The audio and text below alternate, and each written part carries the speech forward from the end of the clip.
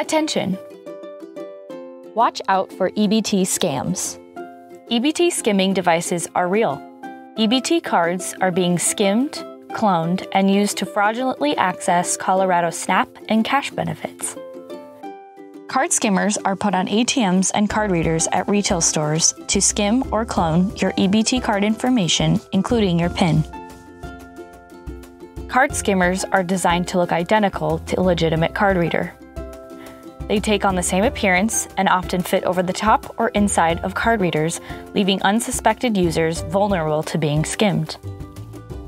Once your EBT card is skimmed, criminals can access and use the funds on your EBT card because they have access to your card and PIN number. Here are a few ways to identify a card skimmer. The first way is to lightly pull up on the terminal.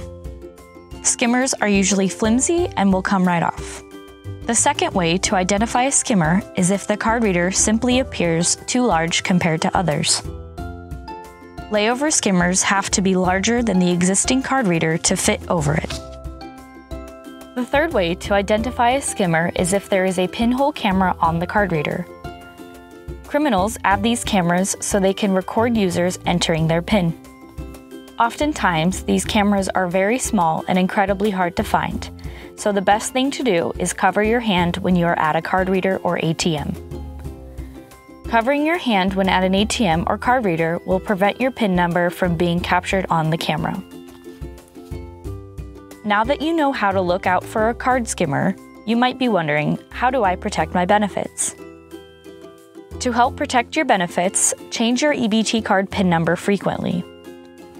When not in use, freeze your EBT card status to block transactions that may occur out of state or online. To freeze your EBT card status, utilize the EBT Edge mobile app or visit the EBT cardholder portal at ebtedge.com. If you suspect that your EBT card has been compromised, change your PIN number immediately. Consider replacing your EBT card as soon as possible or freeze the status of your card. You should contact your County Human Services office to report that your EBT card has been compromised.